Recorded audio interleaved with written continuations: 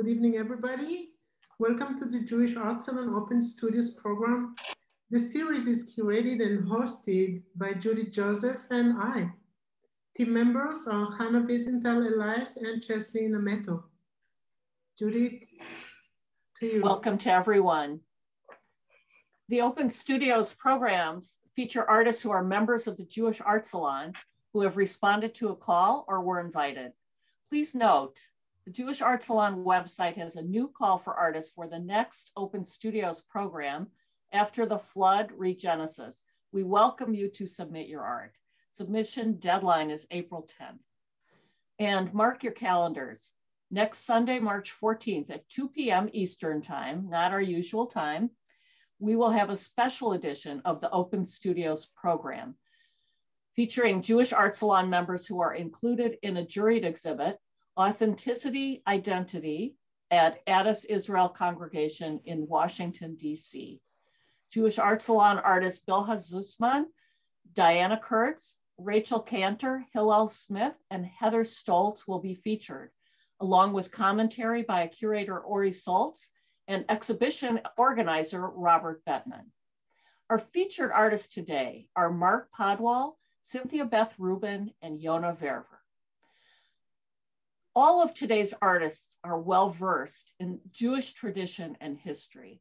Mark's expertise as an illustrator lends a graphic clarity to his paintings. He takes complex histories and narratives and distills them in a thoroughly original way, presenting juxtapositions that are sometimes whimsical and always thought-provoking. Yona and Cynthia present a riotous mashup. Excuse me. Yona's well-developed techniques as a painter are viewed through the screen of Cynthia's innovative digital work. This oversimplifies their work together, which is replete with art history, yet presents as kaleidoscopic and timeless, always on the cutting edge of digital innovation and conceptually groundbreaking. Here's Dorit. Yona Verwer, founder and president of the Jewish Art Salon, and Cynthia Beth Rubin have collaborated works which includes interactive web weaving stories of past and present in imagery evoking the former immigrant neighborhood of New York and of biblical narratives. They use traditional paintings, collage, and acrylics and combine it with digital techniques. The interactive series explores hidden videos of the images, music, and a bit of history. Mark Podwal paintings, drawings, and prints are of Jewish history, traditions, and legends. Artists presenting today will focus on Passover art. First presenter, Mark Podwal's work have been exhibited and published worldwide. He is the author and illustrator of numerous books, most of which focus on Jewish themes.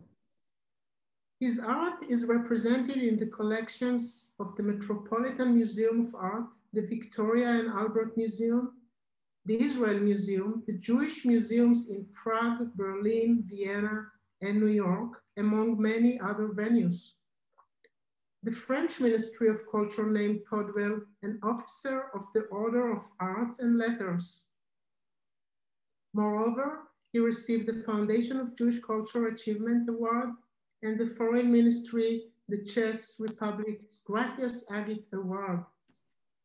Czech television has produced 2 documentaries on Podwal's art, a 374-page monograph, Reimagined 45 Years of Jewish Art by Mark Podwal, received a starred review in Library Journal, which said, "The book is a wonder to behold, especially for lovers of art, books, and Judaica." Mark, please unmute yourself and share your screen. Thank you very much for inviting me to participate, and I thank all those who've joined this program. I'm going to show a series of slides, beginning with the most recent ones. In 1593, the first Sefer Minhagim with illustrations was published. It was published in Venice. Subsequent editions were published for many years in Amsterdam. The woodcut illustrations have been repeatedly published as book covers, as note cards, as encyclopedia references. And so I decided that these works needed a makeover. And so I created a series of 26 collages, and I'll show you the ones related to Passover.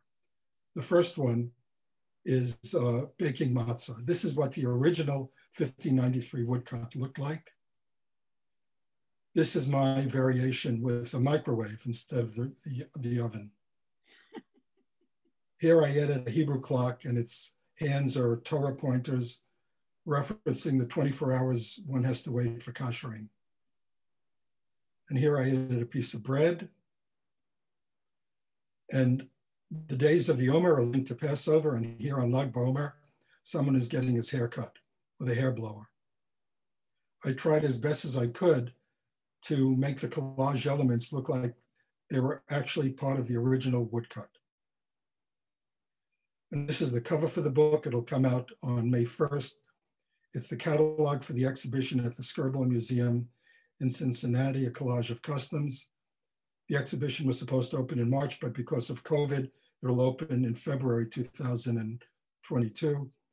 And this is the cover to the catalog, which shows Purim, and it's based upon the Talmudic saying, one should drink so much on Purim that one cannot distinguish between blessed be Mordechai and cursed be Haman. So it's an empty wine bottle with a Megillah inside. I've illustrated 3 Haggadot over the last 50 years. The first was Let My People Go, a Haggadah. The illustrations were based upon an exodus from the Soviet Union. And this is the sketch for The Wicked Son. And this is one of a 2-page spread, and it shows the children of Israel as slaves erecting a huge hammer and sickle. This was for the New York Times food section on Passover, of a Passover plate with Jerusalem in the center. In 1389, there was a terrible pogrom in Prague, and it was on Easter Sunday, which was the last day of Passover. 900 Jews were murdered. The elegy says 3,000, but there weren't 3,000 Jews in Prague at the time. The Jewish communities sought refuge in the Altneu Shul and in the Alter Shul, where they were hacked to death. And the elegy by Rabbi Avigdor Karo is read on Yom Kippur that describes how the Christians then went to the cemetery to dig up the bodies looking for jewelry. So this is the illustration for that pogrom. And this is a drawing from my book with Elie Wiesel, The Golem, a Passover plate with the Altneu Shul in flames. The second Haggadah that I illustrated was with Elie Wiesel. It was published in 1992, and it's now in its 21st printing. There was also a video based on this Haggadah that was broadcast on PBS for several years. One of the ink drawings, all the drawings were ink drawings, and this is the Passover table, the Seder table, leading back into Egypt. This is the drawing for the drowning in the Red Sea. And this is the drawing for In Every Generation Men Rise Up Against Us. So there's the temple burning and Auschwitz, and the roads leading to Auschwitz are inverted railroad tracks, an inverted menorah with railroad tracks. This is the Golden Gate with the Messiah and Elijah sounding the trumpet. And for Haggadot, the helmet, the allegorical helmets, the allegorical nations that are described in Haggadot become helmets devouring each other. And then these illustrations were used for a Seder in Washington, D.C. For Francine Klagsbrun's book, Jewish Days, I painted all the signs of the zodiac, and for Passover, for the month of Nisan, was a ram made of matzah. And from Jewish Days, an illustration of the Passover table being the Haggadah. And this was for an exhibition at Forum Gallery called Haggadah. It's an open book with Jerusalem, and towns from all around the world around the book. The Metropolitan Museum had requested permission to reproduce my drawing Hebrew Zodiac that was in the collection of the Skirball Museum. And it did so well. I was so excited they were doing it. I didn't ask for a royalty. I didn't ask for anything. But it was a Met bestseller. So when the Met asked me to design a Seder plate for them, I asked about a royalty, and the response from the director of reproduction at the Met was, you know, we're not used to dealing with living artists. So I got a royalty, and then I did another plate for them too. And my work has been reproduced on 16 items from the Met Museum. When I was meeting about this Seder plate, the director of 3D Reproductions asked, can the plate be square? I said, sure. He said, well, we have a mold here from Portugal, and we can maybe use that. And so actually they had a box of matzah at the Met at that moment, and a piece of matzah fit right into the depression in the center. One of my favorite paintings is Matzah Moon, because Passover is always a full moon. So it's a Matzah Moon over a shtetl. And I've done variations of this. One is in the collection of the Jewish Museum in Prague. And I like this image so much that for the 20th printing of Eli's Haggadah, I requested that it be reproduced on the cover. So this is the cover for the 20th printing and for the subsequent printings. In 2011, I was asked by Nanette Stahl, who's the Judaica librarian at Yale, who I would recommend to illustrate a Haggadah in color, because she assumed I didn't want to do a third Haggadah. But I was looking to do a Haggadah in color, because starting with my first children's book in 1994, I started to publish in color. So I suggested myself, but then I had a hard time with Simon & Schuster because the contract didn't allow for any competing books. Finally, after 8 weeks, they gave permission when it was explained to them that a Reform Haggadah is not going to compete with Eli's Haggadah, which is the full Orthodox text. So this is the first illustration for sharing the journey from CCR Press. This is Holach Mahanya. This is the bread of affliction of the pyramid made from a matzah. These are the four sons, which are translated as the four children, with the wise son. His body is the Torah. He has an open book. The wicked son has no head because his book is thrown to the ground. And then the other sons, such as the one who cannot ask a question, it's closed books. This is the illustration for in every generation men rise up against us. So it's the Assyrians, the Egyptians, the Greeks, Nebuchadnezzar, the Romans, the Capitoline Wolf, and the Crusaders. This was the logo of the Knights of Templar, 2 knights on a horse, because they said they were such a poor organization, 2 knights had to ride on 1 horse.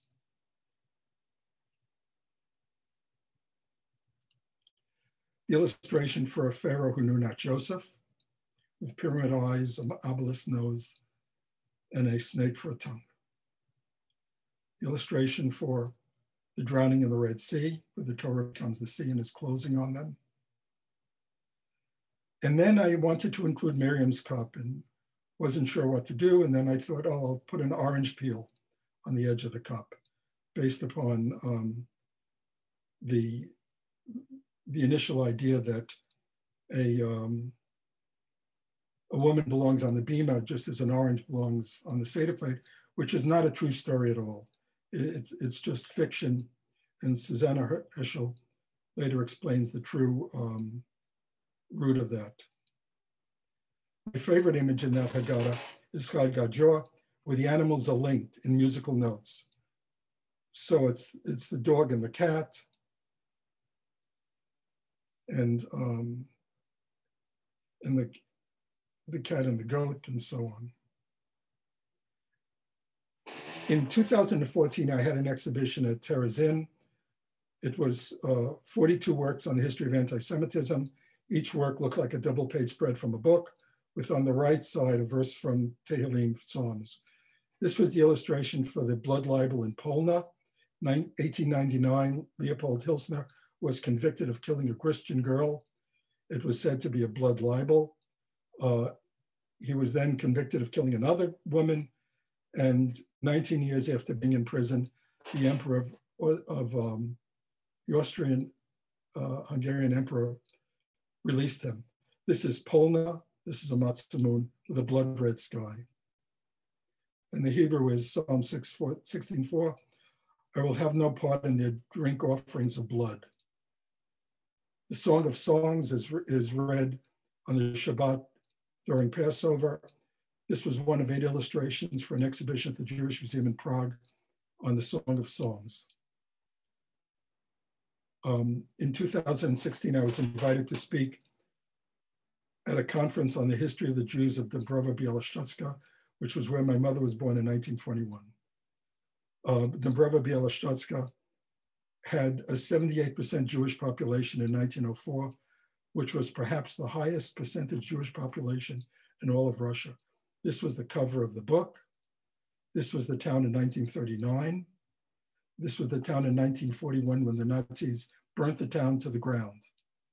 And this was the exhibition poster for the exhibition of the prince in Białystok with Matzamun over Dąbrowa.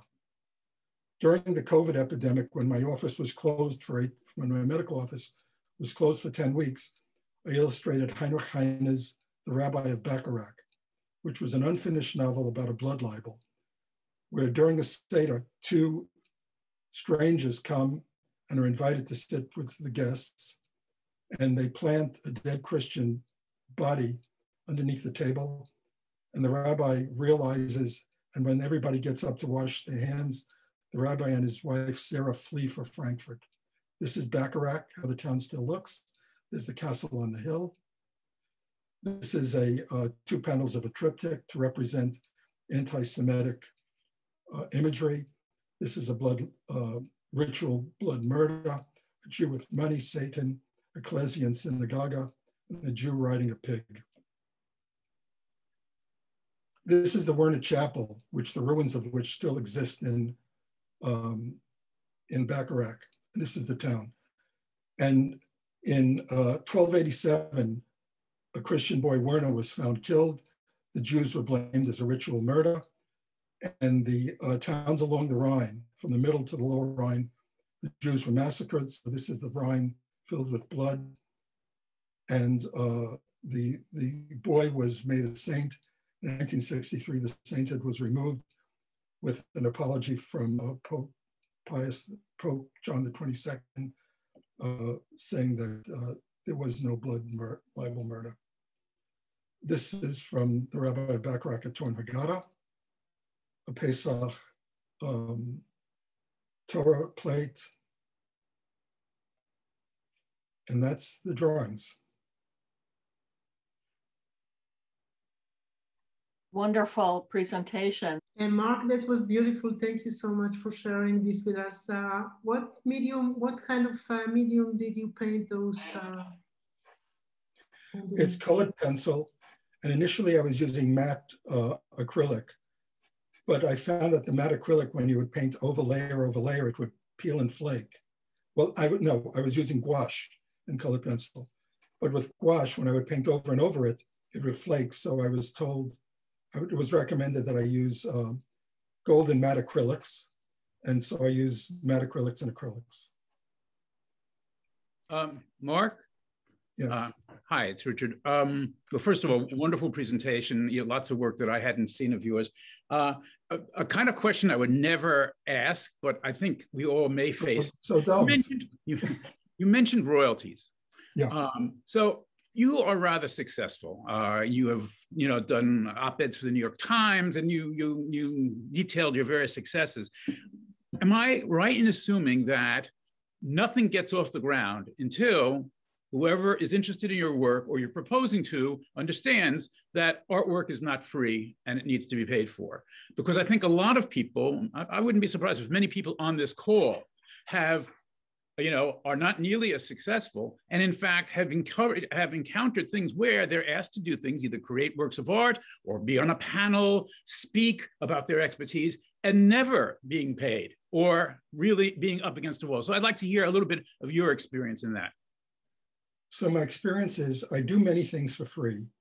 If I'm somehow involved with the organization, and for example, for Hebrew Melodies, which I illustrated and got 2 friends to do the translations from the German, when I heard that the translators were only going to get translator fees, but because they're both published poets and fairly well known, I said, don't give me an advance, don't give me any royalty. I want all my money to go to them, because I felt it was such an important book, and the publication of the book was my reward.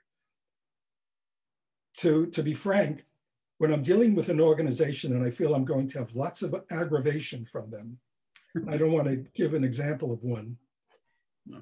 There was one where I got a $50,000 fee in anticipation of the aggravation, which did come, but I felt that I was paid to accept it.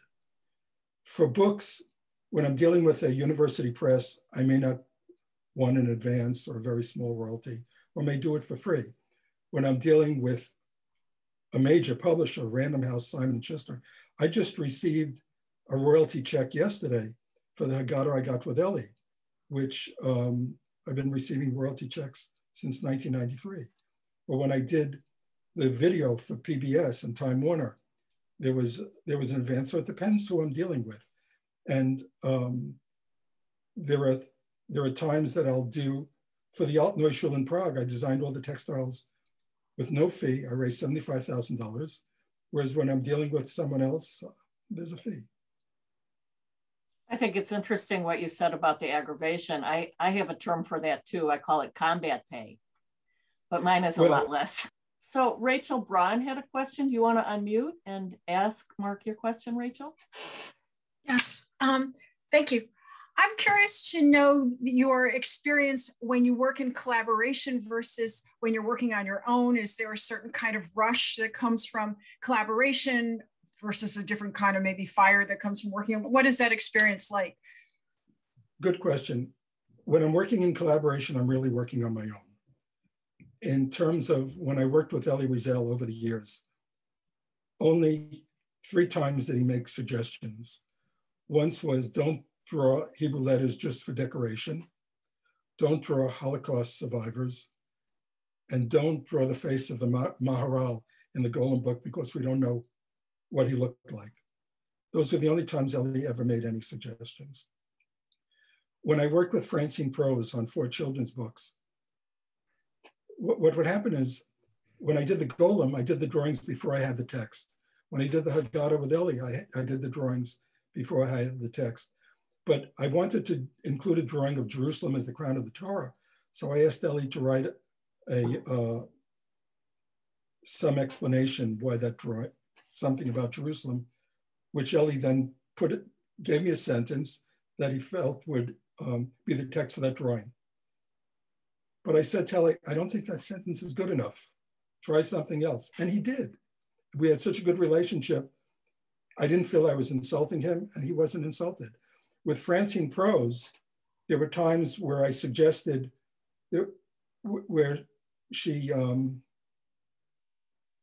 that book about the Lamed Vavniks, she had something with 36 camels.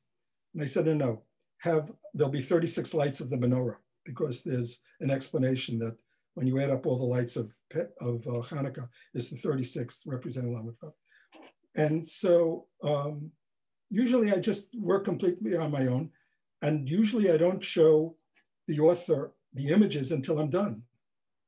And and when I worked with Harold Bloom, I showed him everything when I was done. And I've only worked with people that I can have that kind of relationship. On one project, I don't want to mention what it was, the editor was making all these suggestions, which were literal illustrations. And I don't do literal illustrations. When I worked for the New York Times for 40 years, op-ed page, it was to enhance the text. It wasn't to mirror the text. And when the editor was telling me, when the author of the text was telling me 10 suggestions for literal illustrations, I told the publisher, you're going to have to get someone else if I'm going to work like this. And the publisher said, do whatever you want. Those magic words, those golden words, do whatever you want. Hetty has a question. Go ahead and unmute, Hetty. Okay, I'm unmuted. It's really two questions. I'm getting in 2 strikes at asking a question. First, do you use historic Haggadot as a source for your illustrations? And if yes, or if no, why? And secondly, you deal with a lot of very difficult subject matter in terms of gruesomeness, the blood libels and so forth. And how do you strike a balance between accuracy and whimsicalness that your illustrations spark? Well, the Amsterdam Haggadah depiction of the temple, I repeatedly used that as an image for the temple. And I used it multiple times in Ellie's Haggadah. I also used it in the CCR Press Haggadah. So there are times where I'll pick something up from the past and incorporate it into my drawing. Concerning whimsy and macabre subjects, I'm not going to make light of a macabre subject. And it's just, it depends on whether I can make something whimsical or I can't. And when I was working on the series of the 42 images for the Terezin exhibition, it was very depressing. Because the Chmelnytsky massacres, or reading about the Chmelnytsky massacres, where they would, the Kazakhs would cut off the arms and legs of a Jew and have a cart roll over them, or they would sew a cat in the belly of a pregnant Jewish woman. The things were just horrible. And, and what's very depressing is when I'm working on Holocaust material and I'm looking at photographs of naked Jewish women being ridiculed in the streets of Lvov or Vilna. And it's horrible, but I have to look at those things and repeatedly look at those things to get into the mindset to what I'm going to do. Thank you, Mark. I think we're going to have to move on to our next presentation, but your work is incredible, and I love the way you use an easy line for weighty topics. Thank you very much. It's really unique. So thank you again. Thank you. So now I'd like to move on to our next presenters. Cynthia Beth Rubin is an early adopter of digital imaging, transitioning from paint in the 1980s. Rubin's prints, videos, and interactive works have been shown on the ICC Tower facade in Hong Kong, the Jewish Museum in Prague, the Cotton Club screen in Harlem, the ICA in London, and the Jerusalem Biennale, and numerous international festivals featuring digital art, such as ISEA and SIGGRAPH. Equally fascinated by imagined memories of cultural history and with envisioning the unseen microscopic life of oceans and still waters, her works evoke narratives through interwoven layers of representation and abstraction, frequently combined with interactive experience. Yona Verwer is Dutch-born and New York-based. She is a multimedia artist and muralist whose works explore personal and collective identity, history, tikkun olam, and Kabbalah. She holds an MFA from the Royal Academy of Art in The Hague, the Netherlands. Her series, Book of Yona, Troubled Waters, and Urim and Tumim are collaborations with artist Katarzyna Kozera and composers Alon Nehushtan and Don Schwartz. With artist Cynthia Beth Rubin and web developer Kris Tonski, she contributed to the interactive Zodiacs and the Lower East Side.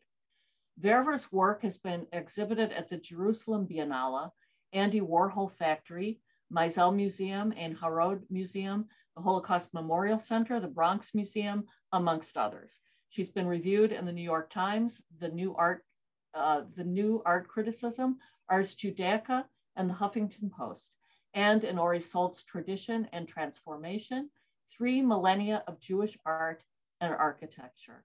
And now we will watch their presentation. Thank you. We are talking about The holiday of Passover, which falls in the Hebrew month of Nisan, which corresponds with the month of April, late March. And of course, we know it as the month of Pesach, where we tell the story. And we also think of it as the start of spring. Although in Israel, spring has already started. Here in North America, it's really the start of spring. And the video I wanted to show you was from 2020, because that also, we have been experiencing our own plague, and it's important to kind of put all of this in that context. It's in our mind. The story of Passover has been told for many years, of course, and we brought this idea of telling the story as a collaboration. Our shared experience as artists is one of the things we're going to focus on today. What we had in common in terms of our love of texture. And here is our first collaborative work. Yona, you were gonna...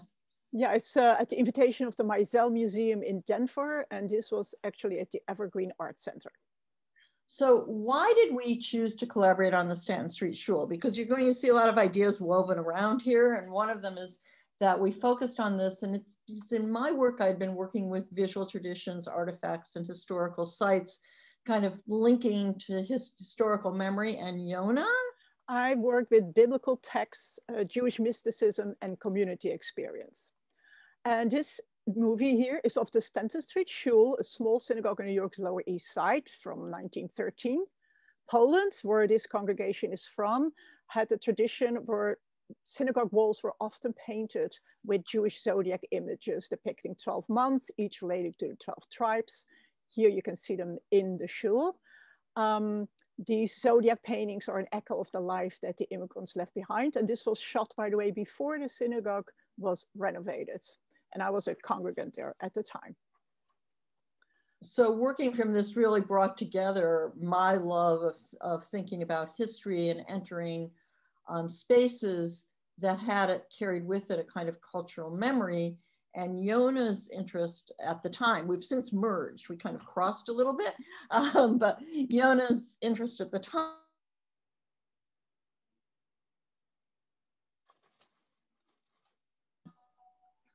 I'm gonna turn this up a little.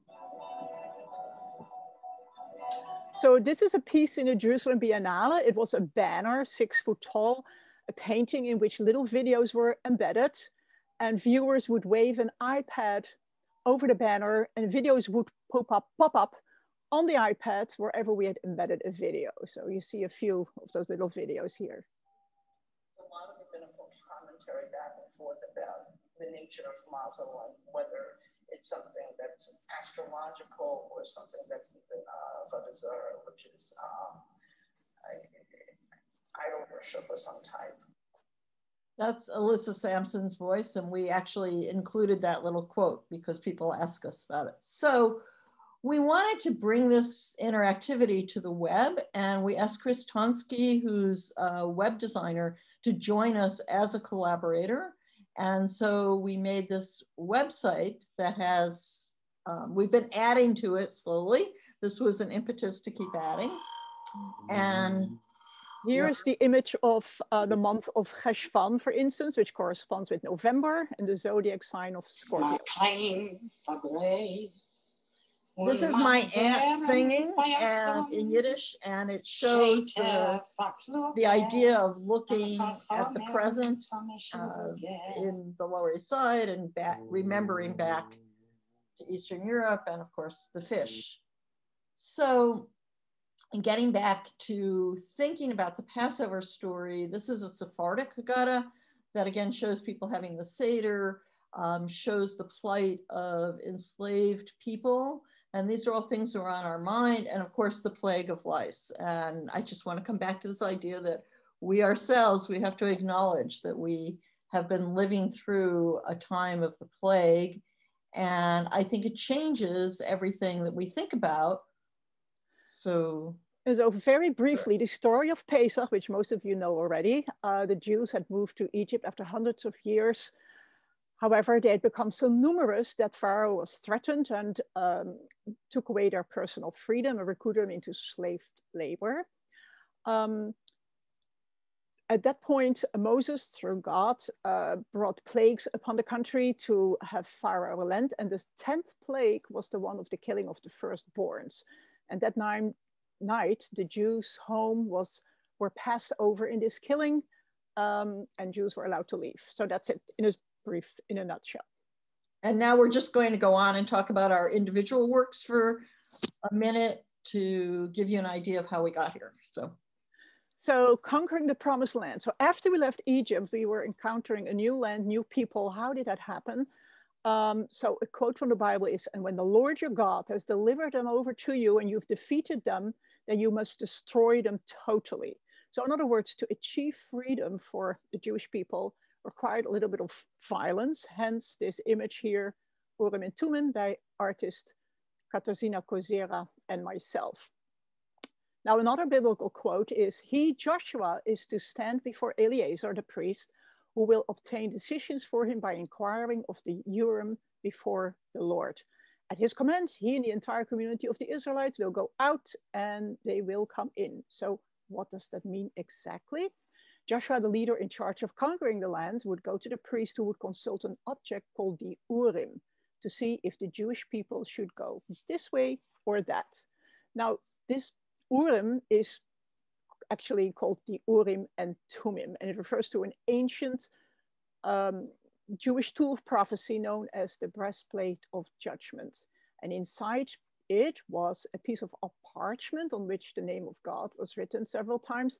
And it was mounted with 12 gemstones, each engraved with the name of the 12 tribes, worn by the high priest, so as in the sketch that you saw.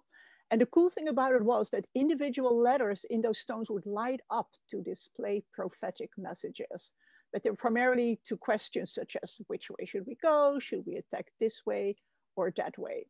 So I started a series of paintings about this. This is Yehuda #1, my very first Jewish themed painting ever. Yehuda, of course, is one of the 12 tribes, and I painted a detail of one of these gemstones. I wanted to emulate the inner light of the stones because I was intrigued by that mystical aspect. And the bottom right, for instance, simulates the facets of cut stones. Then I was told that that alphabet that I used is not the alphabet I had at the time. So I made this other alphabet here, which is a Paleo-Hebrew characters. It was made by scratching things in clay. So that's why it's more of a stick figure. The other alphabet didn't happen until Babylonia. So later on, I did a series on the Urim and Thummim with another artist, Katarzyna Kozera. Again, this is our interpretation of the Jewish people wandering the desert after leaving Egypt and conquering the land. In the background, you see the same Paleo-Hebrew letters spelling out the word Yehuda, because Yehuda is also the word that the word Jews is derived from. And we did several interpretations of these. So this is Urim and Thummim #5, which is a bit more explicit about the violence needed to gain freedom. And this is the Stanton Street amulet. This is a painting I made for the Stanton Street Shul, where the Jewish Art Salon had its very first exhibition in 2009. So I'd done a series called Temple Talismans. It was influenced by domestic terrorist events targeting houses of worships. So this image, it has the Statue of Liberty, which is an homage to the immigrants who built this community. And the animals in the candelabra are inspired by typically Galician Jewish motifs. And the 6-pointed star at the bottom is part of the building's windows. So this whole piece was for the shul. This is called Protection Amulet Gold from the series Kabbalah of Bling. I did a series of canvases with chains around them. You could actually wear them if you wanted to. It's kind of oversized bling. It was based on rappers' bling at the time. The Kabbalists use amulets, and they were mentioned in the Talmud, and they were very serious about using them as instrument for intervening in a natural course of events. So this is Protection Amulet Pewter. And this piece is about my own personal freedom. As some of you may know, I'm a convert to Judaism. Conversion is not allowed in the Netherlands for several reasons. So this particular painting mirrors my life journey and that of Katarzyna. It entwines it with the life of my namesake, the prophet Jonah. It transposes the biblical whale to a submarine charting the Atlantic and arriving in New York's East River. And here, this also echoes my journey from Europe to New York, from Catholicism to Judaism. It's an image of immersion in the mikvah. The three dark figures in the foreground are the rabbis in charge of the conversion. This brings me to slavery today in the world. Almost 21 people are still trapped in modern day slavery, including my own country, the Netherlands. So in the red light district, for instance, this here is Amsterdam, girls and women are held against their will. So I made this piece 2019 in Amsterdam called Troubled Waters that dealt with an old problem and the current problem of slavery in the Netherlands. So on the left is a piece about a past issue, which was Jewish women rounded up for transportation to camps in World War II. The percentage of Jews in the Netherlands that died was higher, was very high, higher than Poland, for instance.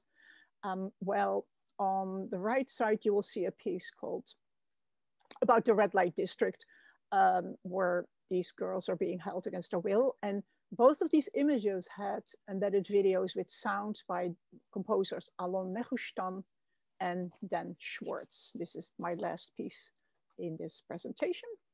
And we're moving on to Cynthia. So I want to talk about my own experiences with wandering and Passover and the change of time. This is a screenshot from last year when my family was having a Zoom Seder. Here I am, as I was saying, last year doing a Zoom Seder, and also against a picture of my family in 1944 having a Seder in Middletown, New York. It's my mother who's right front and center. And a year later, she would be in Red Cross training to go overseas for the war effort. So there's that whole sense of moving through time. And I realized that in my work, moving through time has been a theme. So this is a piece from 1991 where there's a North American building up in house, coupled either side, kind of motifs from Hebrew manuscript. This happens to be Purim, sorry, Scroll of Esther. But I took the motifs from there, and the idea of architecture is frequent in Hebrew manuscripts. I did that also in this piece where I took a Spanish manuscript and divided, so at the bottom is North American imagery, at the top is Eastern European, and thinking about the juxtaposition of moving through time where it's kind of united by the motif from the manuscript. And in this case, I took a manuscript with towers in it and used it to represent my hometown of Rochester, New York, and actually the building where my father had his office when I was a child. So I'm kind of adopting this medieval way of thinking. A lot of this came from working with the Marseille Bible, which was created in Toledo, Spain in 1260. And because I spent a lot of time living in the south of France, I was able to photograph it at the Bibliothèque Municipale. And I made an early digital, it's very early digital, really just the edge of scanning. I began pre-scanning, and I noticed that the architecture of the area really fit the manuscript. And so I went even further with it many years later, once scanning had been developed. And I actually had an artist residency at Centre Copier in Montreal, so I could do color photocopies and cut them up in the days when printing was not really possible. And I juxtaposed the motifs. And then I worked with Bob Gluck on doing this interactive piece.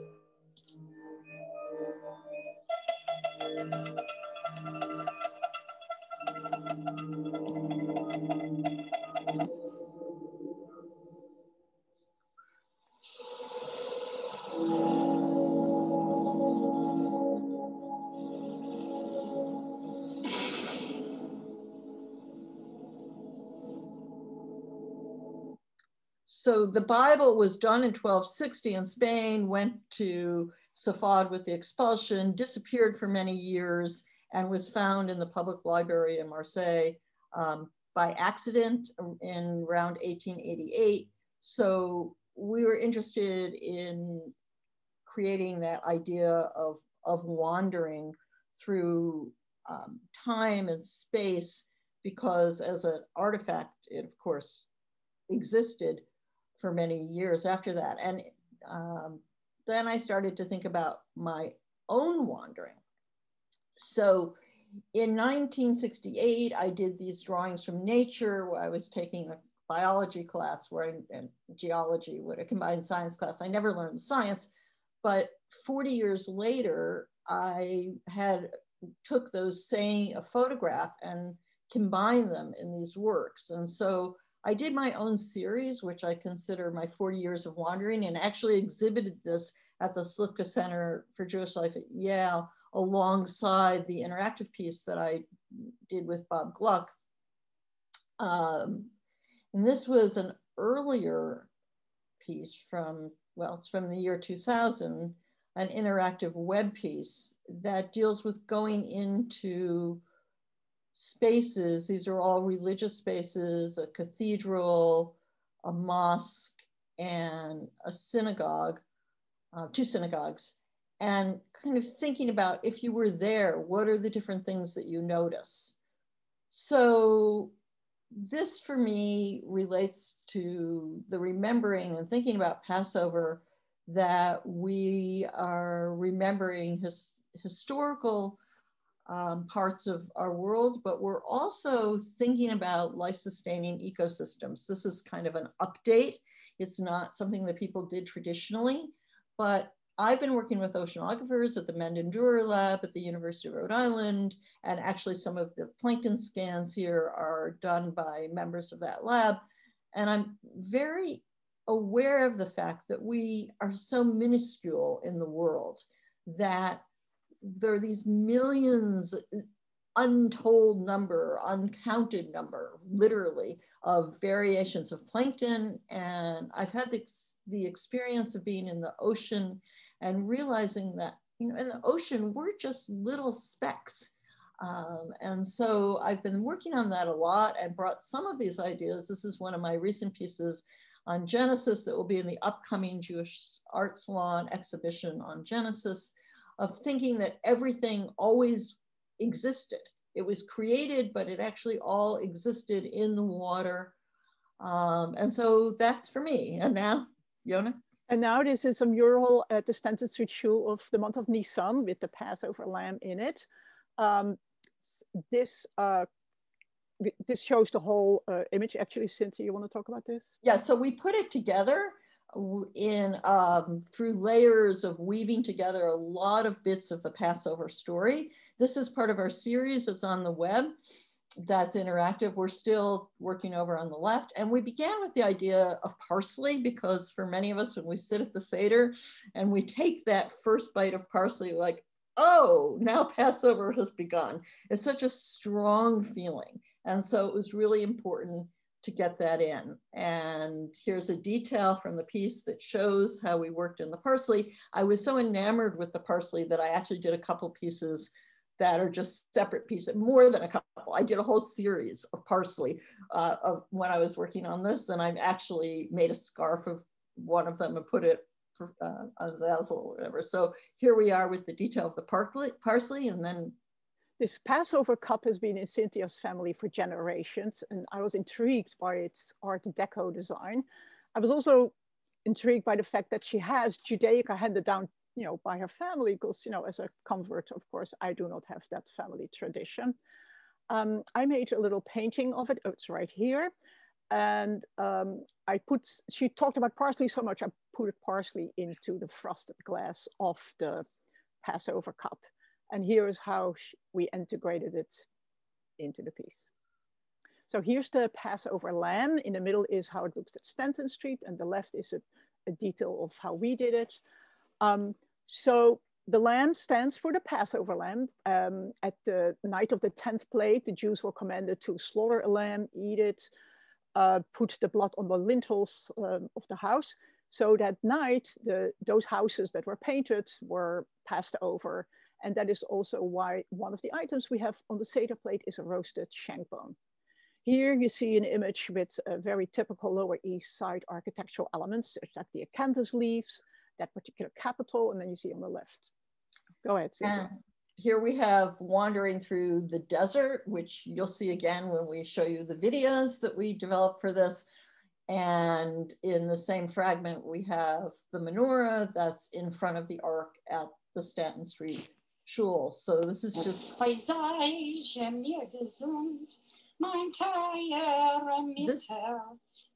This is actually a video from another one of the months that shows the Statue of Liberty with my aunt singing in Yiddish. And this Liberty Amulet is part of a City Charm series that I made after 2011 to counter the post 9/11 sense of vulnerability. So these objects are made in as so-called protection devices. So now we're going to show you what happens when you go to the web. So this is what it looks like when you move your mouse around and you get different videos. In the interest of clarity for this, we extracted the videos and put them on. So here again is Miriam's cup with the water, and the cup that actually belonged to my Aunt Dottie, who's in many of the other videos. She was my grandmother's sister. So this is painting based on wallpaper from the Lower East Side from the early 20s.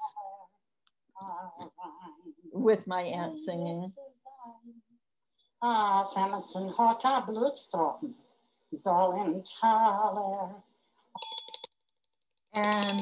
here we have, this is a scene of the desert and imagining going into the fields of grain. So, and this actually relates to the fields that you see in the Lul at harvest time. So here it is, you can go to the web and experience it, thanks to Kris Tonski. So the lessons of Pesach, which we are thinking about, we wanted to emphasize this, is remembering the past of Jewish people and all enslaved people. And I think for many of us, these points, remembering enslavement, remembering that workers are being exploited, that we need to respect all people, and kind of this little addition of respecting the planet, which for myself has become a part of this. So we want our thank yous, the music and sound here. My Aunt Sylvia and both my father have long left this world, but we recorded, and music by Bob Gluck, and all the people who have contributed to our individual work, who we thank, and all the people who made today possible. Thank you so much. So there we are. I will stop the share. Thank you so much. This was like fascinating. Individual work was great, and the collaboration is just fantastic. I love what you're doing, and it was amazing, and I want to go to your website again.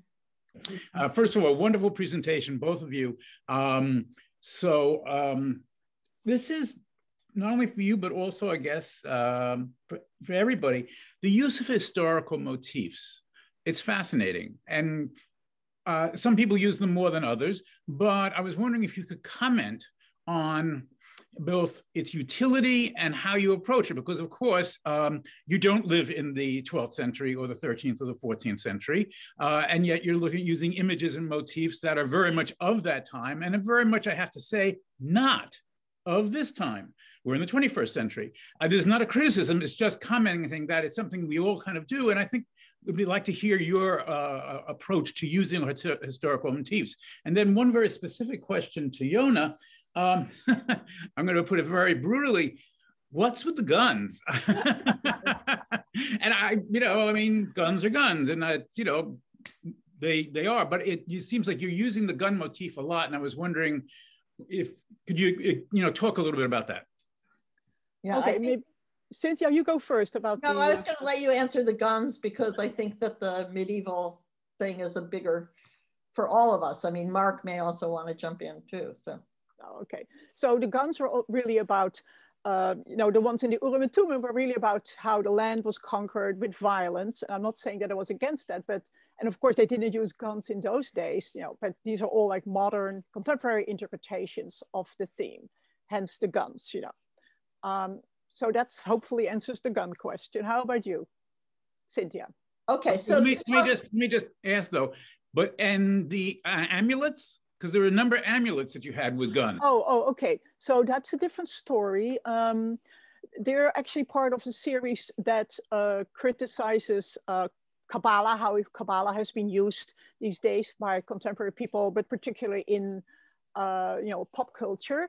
So the guns stand for people, you know, wanting a false sense of security instead of a spiritual sense of security. It's a long story, which we can talk about it another time. So to talk about the medieval references, so I actually got into it completely backwards. And that's another story. I think I may have talked about some of this in the short presentation that I did in June, but in other talks, if people have heard me.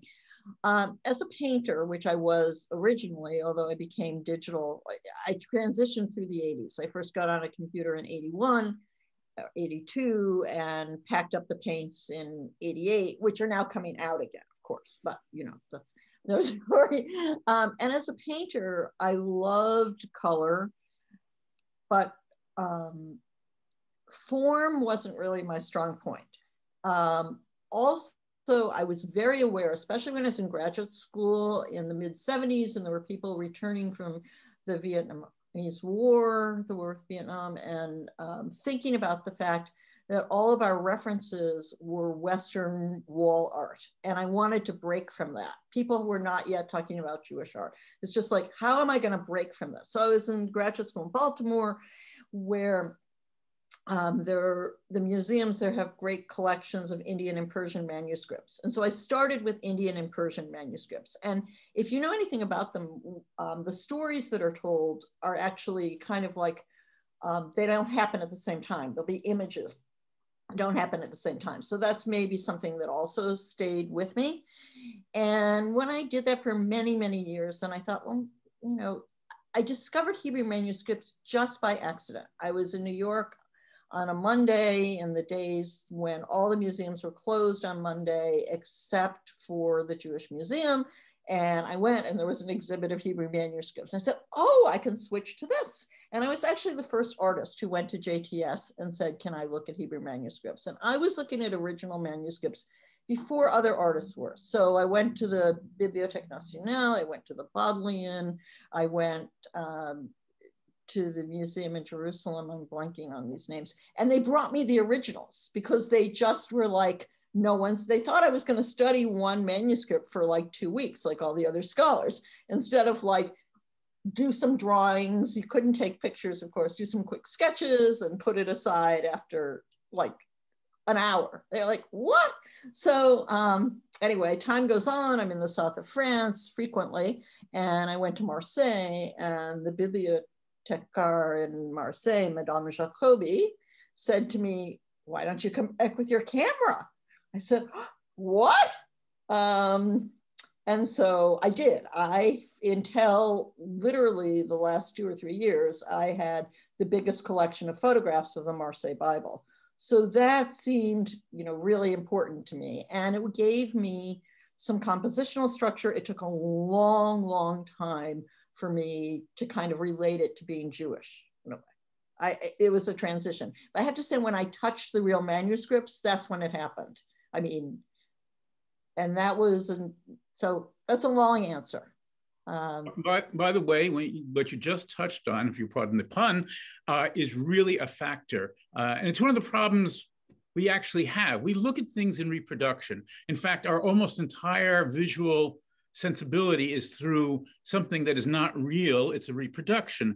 But when you actually hold one of these manuscripts, which I've done as a journalist, and going to Sotheby's and then talking about something and holding these things in your hand, the experience is totally different. And first of all, the scale is different. And I would encourage anybody who has access to auction houses where these manuscripts and actually artifacts come up, you can actually go in the previews and they're more than happy to simply put it in your hand. And it's like, it's not only thrilling, but the experience is really radically different. And we can all do it, actually.